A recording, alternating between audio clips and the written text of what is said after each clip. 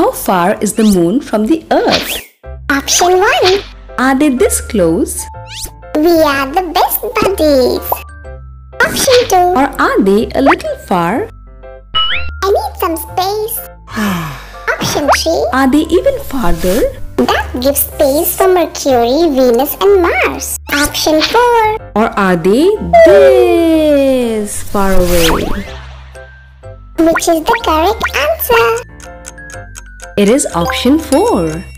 The moon lies at an average distance of 384,400 kilometers from the earth. Considering the size of the earth, we'd need not 10, not 20, but 30 earths to fill the distance.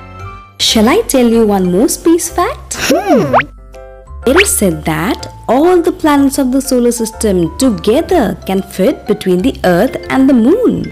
Really? Jupiter too? We have to check this. Earth and moon, get into your position and we will call all the other planets. Hey Mercury, Venus and Mars, we need you. This way please. Jupiter and Saturn, we are testing out a cool space fact and we need you. Okay. You too, Uranus and Neptune.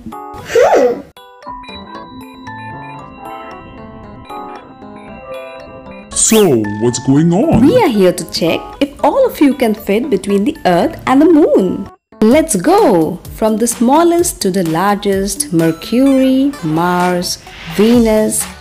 Next would be Neptune. Then Uranus. Saturn comes next. Now comes the real test. Jupiter is the biggest planet of the solar system. Would there be enough space for it? Side please.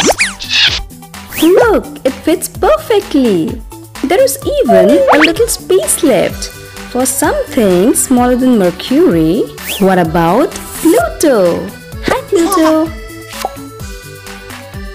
Isn't it amazing how far from us the moon actually is? You know, everything about space is just too far and too big. Subscribe to our channel.